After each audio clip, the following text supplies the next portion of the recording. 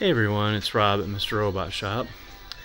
It's been a while since I did an update on the computer electronic video game museum that I have upstairs.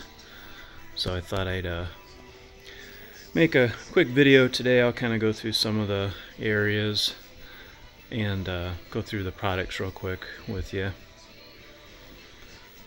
A lot of this stuff is from the late 70s, 80s, and 90s. I got a collection of computers anywhere from vintage original machines all the way up to, I think the latest ones I have would probably have XP. I'm starting to actually collect anything like, XP and even, that vintage, because they're starting to get, kind of tossed out in the trash or recycled. So obviously I'm not going to collect every one, but the thing is, those will be vintage at some point as well. So anyways, I'm going to kind of start over here where I usually do. So most of the stuff on the tables, there's some things on the floors too, but those are, not as fun. But I don't have a real good lighting system up here. I actually kind of blacked out the windows so that the sunlight wouldn't yellow a lot of this old stuff, but in process of doing that I kind of lost some lighting. So anyways, I'm just going to kind of go through here. Anything that kind of stands out in my memory I'll kind of bring up and say something, but or if people that come up really kind of like something, I'll throw it up there. Like the Lite-Brite, for example, that's one that a lot of people comment on. There's an old GE AM radio that I had as a boy. Still works. It's an 8-track player. Or 8-track? Yes. Video recorder. Fairchild F. A lot of people comment about that one. There's the Sony boombox that I had in the 80s. That no longer works. I think it smoked on me one day, so I'm not sure what's happening with that. Here's the F-Child box and controllers. Actually, I don't know if that's the Fairchild controllers. That's for something else, I believe. Some miscellaneous stuff. Little video projector down here. Sorry about the light again. There's a fax machine. These are miscellaneous guitars and game pads, guns, and stuff like that from some of the newer consoles. There's a RetroPie plan that we sell. Some of the video games.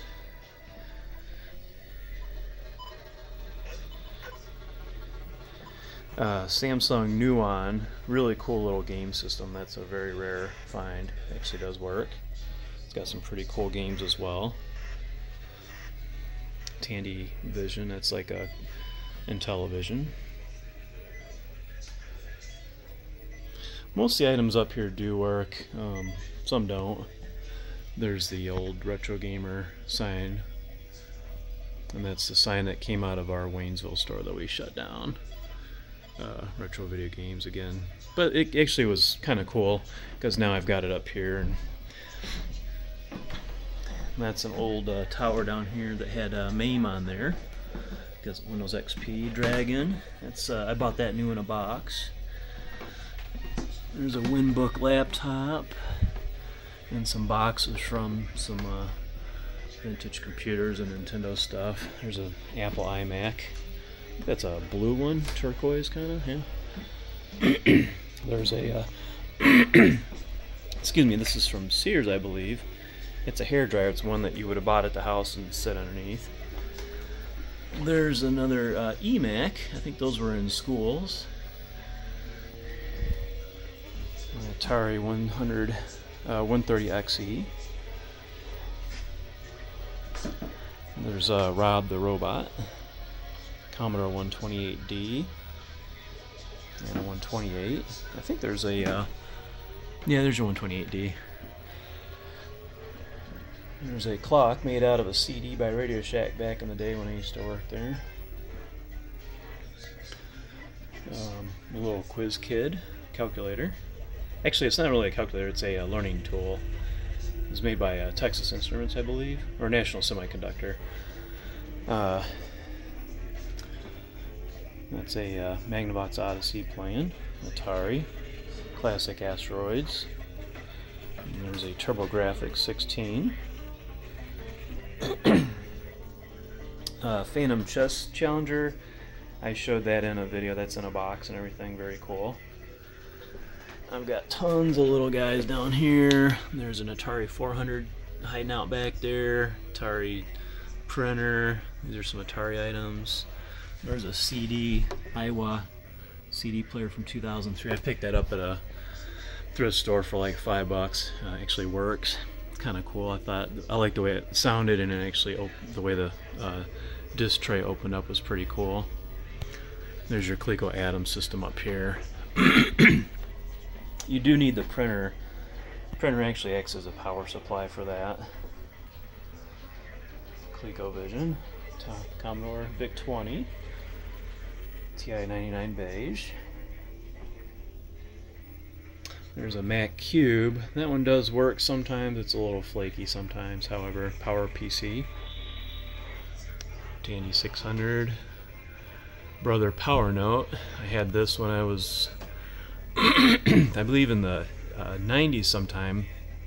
Couldn't afford a laptop back then, and so the PowerNote actually was a word processor, but you got to do some computing type things. Very limited though. It wasn't, it's kind of a hybrid type system, but kind of cool. Toshiba Libretto is one of my first little mini laptops. Those things go for a lot of money nowadays. Radio Shack color computer. Commodore 64, there's a FIC floppy drive, Aluminastorm, Dreamcast keyboard back there, and then TI-99. I put some posters up. We weren't really selling a lot of them, so I'm trying to get rid of them, and I thought, hey, I'll just put some posters up. It looks kind of cool, and put some on the walls. There's an old projector that you would have found like in a school, minus the laptop here, but that's when they used to use transparencies and you'd see the thing up on the screen at the school. This shelf here has a lot of just kind of smaller miscellaneous items. Original Sony CD player. This is one of my old Walkmans here. Actually it was smaller than a cassette, so you actually had to slide it out like that to put your tape in. Doesn't work anymore, but it's kind of cool. That's my original CD player. I don't think that works either.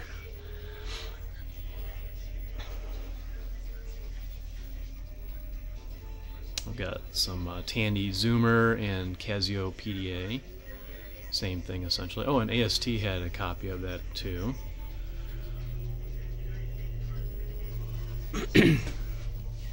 Arcadia games. I used to have some of this stuff for sale, but nobody'd ever buy it, so I actually just kind of moved it over to the museum.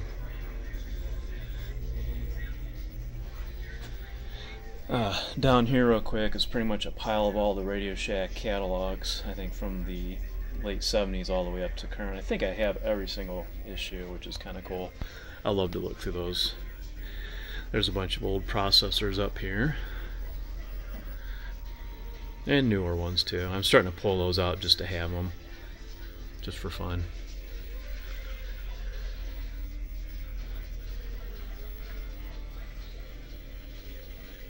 Tandy 102, those are very popular, and they still are. Some more posters. Radio Shack TRS-80 Model 1 does not work still. I don't think I'll ever get that working. At some point I want to get another monitor and computer and kind of narrow down which one is the actual problem. That's my first laptop that my dad gave me. Floppy based only. I believe that does work. There's a Commodore PET 4032. Function, some of the keys don't work, but that's alright. It's just cool. Nintendo top loader, non-functional, but neat. Some of the Japanese, anyways, I can't think of the name. European Nintendo system, that's kind of a rare one. Sony floppy disk camera. Some European Nintendo game cartridges. Kind of cool and rare. Some RD memory back from the Oddball computers.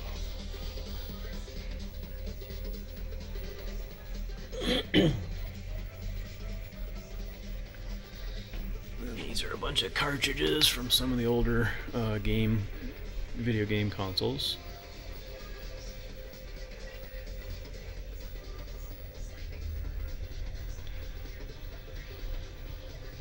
Some old cell phones, Razr phone.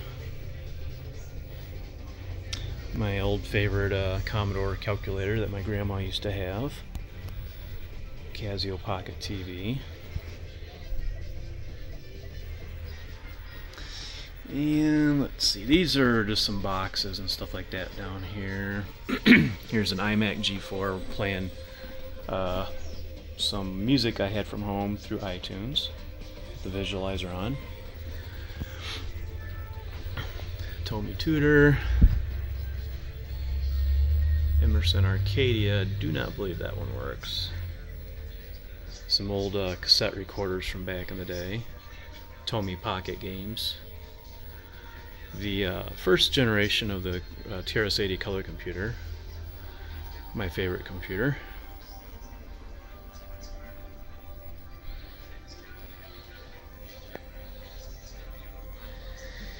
There's some old video games, handheld games. Merlin. There's an Amiga right there. I'm not sure if that works or not. This is a Tandy 1000. That's the original 1000. With a CM2 monitor. It's a color monitor, kind of a rare one. Vectrex, of course. Some little robot guy. That's a Tomy robot.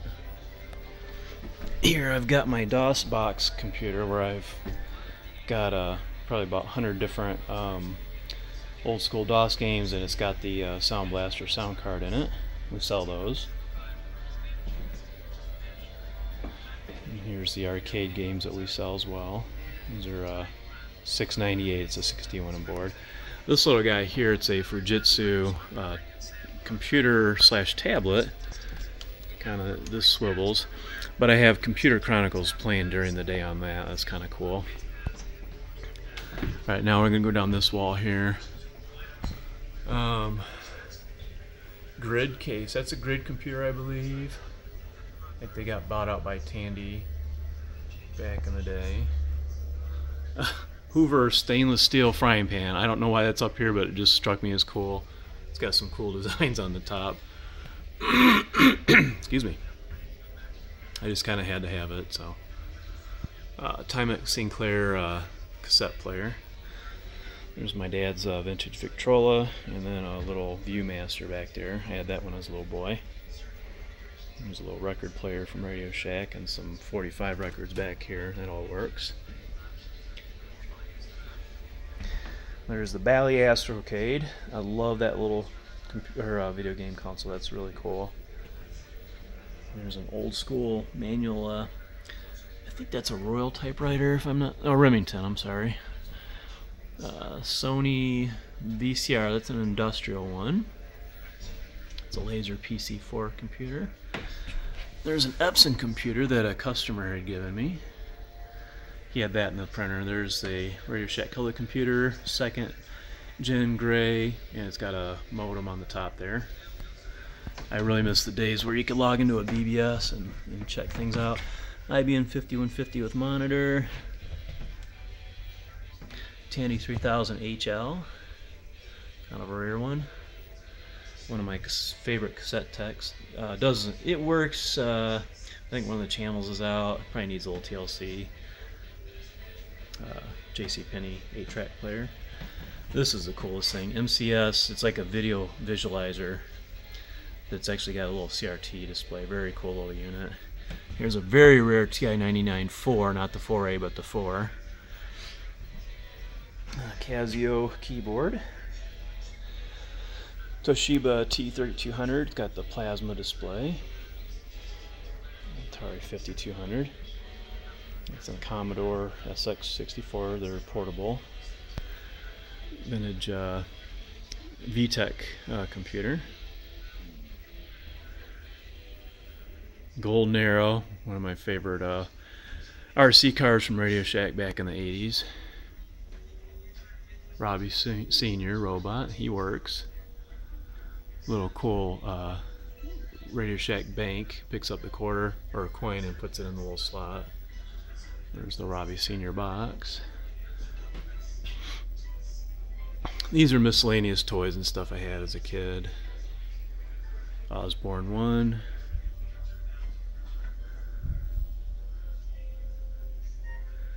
That's a Dragon computer. That must be the computer that's out of the box over that we saw earlier.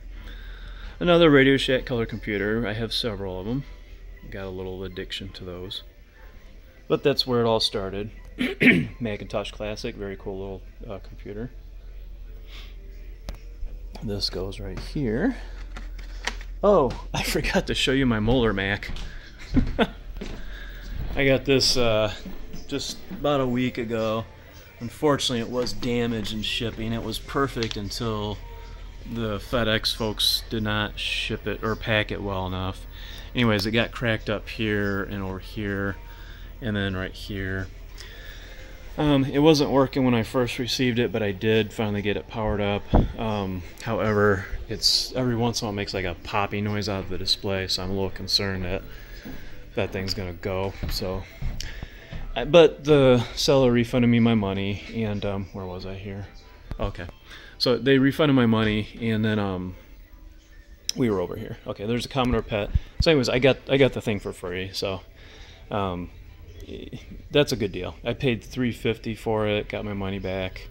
He's got his money back because he filed a claim with FedEx, and I got a Moeller Mac that normally would go for $600 or more. So anyways, Commodore PET, the first computer I ever used. Very cool computer, very nostalgic to me.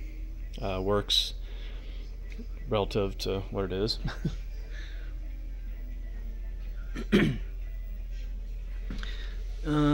Is there anything down here interesting? I'm not seeing much. I was gonna show you something cool, and maybe it was the Commodore PET that I was thinking of. Anyways,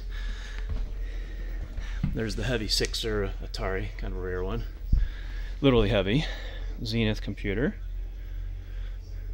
Packard Bell computer, awesome. IBM PC Junior. iMac G4, I believe that's a 17-inch screen. There's your Apple II GS and your Apple IIe. I believe this one works. I'm not sure about the II GS. Awesome PowerMac G5. I love that case even to this day. It's just a sweet case. Not really that you can do much with the machine nowadays, but the case is just really cool looking. There's an iMac G5. The Apple eMate 300. That's my first digital camera, the Apple QuickTake 100 back there. Compact Presario Tower. I think that's Snoopy's brother Spike back there. There's a Commodore VIC Slim up there. It actually has Windows 7 or Windows 10 on there. That's the newer one. I got that new in a box. That's kind of a rare guy. Tandy VIS. Video Information System, cool little system. There's your 1000 RL. I'm still looking for an RLX. 1000 SX, with your CM5 monitor. Tandy Sensation, one of Tandy's coolest computers they ever made, multimedia machine, works. This is the TX, that was a step up from the SX, and it has, I've got a little Tandy mouse that they came back out with before Radio Shack went out of business. I shouldn't say out of business. Before they shut all their stores down. That's a laptop I sold back in the 90s. Doesn't work, but kind of cool. Those things were like probably $3,000 or $3,500. It was $3,000 or $3,500. There's a Columbia computer. Keypro. Osborne. Got a Nixie calculator right back underneath there. That's my little gem baby. I actually got that, and then a Casio one too floating around. There's another SX. There's your Model 4P. There's the Nixie. That's the other Nixie calculator. It wasn't Casio, it's a Remington. 2500 SX20 computer, very cool computer. Low storage. Okay, so I got a low storage notification on my cheap little camera here, so I'm gonna have to speed this up. Coco 3, TRS-80 Model 4, some more Tandy computers. Model 3.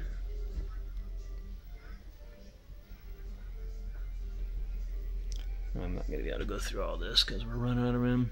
VIC Commodore 16, pretty cool little computer. Go to the Coco 2. There's some miscellaneous audio equipment. Another fax machine, Tandy 1200, very unique computer with a VM5 monitor. There's an accordion, very unique NEC PC 6001A. Just some miscellaneous stuff up here, robots and Radio Shack stuff. Arcade, these are some newer things up here. Some books, things like that.